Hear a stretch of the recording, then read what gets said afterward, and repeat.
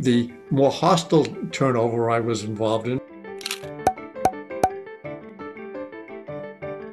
was Bill Clinton coming in for George H.W. Bush. And I ran that entire transition. It was a very friendly transfer of power, even though it was done under the hostile conditions of a defeated president running for his second term, not winning, and a young upstart governor of Arkansas coming in to replace him. But he didn't want to get into a full-scale press conference. But the tone was set at the top, and President George H.W. Bush made sure we were all very cooperative. That was, I think, a model transition from a one-term president to a new president when the one-term president had hoped he would have a second term.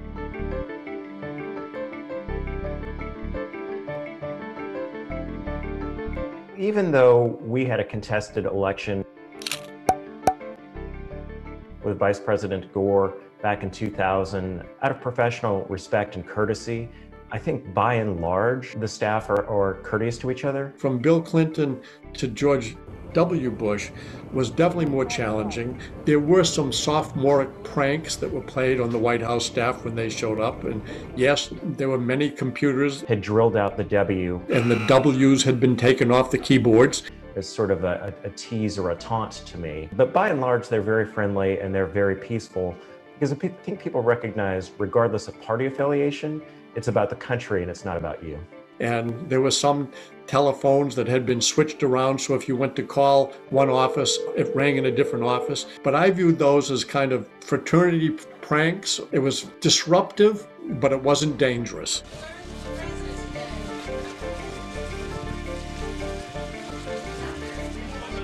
George H.W. Bush was definitely disappointed that he didn't win re-election, and he was depressed. Here's the way we see it, and the country should see it, that the people have spoken. But at the same time, he was celebrating our democracy. And he knew the mark of a great democracy is its ability to transition from one leader to another leader, even though he didn't want that transfer to happen. I just called Governor Clinton over in Little Rock and offered my congratulations.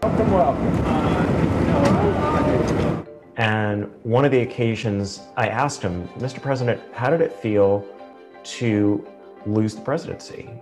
And he looked at me and he said, I felt like I let my family down. I felt like I let my supporters down, but I felt that I did everything I could for the country.